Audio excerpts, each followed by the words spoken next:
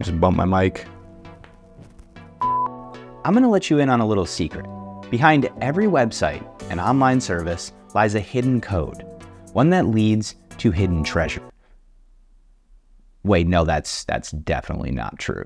But there is a code, and it's called an IP address, which is a numerical identifier that identifies resources, enables communication between those resources, routes traffic, distributes incoming traffic, and helps keep your environment secure. So it may not lead you to treasure, but it's still a pretty cool code. Regional IPs, as their name suggests, are associated with a specific region. Global IPs are used for bingo, any region across the globe.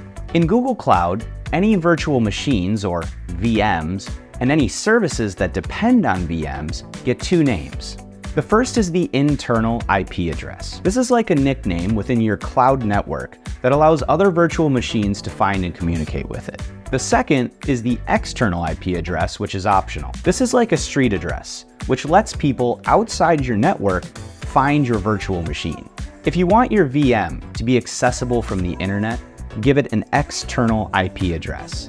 This address can be temporary, like a hotel room, or permanent, like a house. If you get a permanent address and you don't use it, you'll have to pay extra, sort of like renting an empty house. If you want to learn more, there's a course on Google Cloud Skills Boost.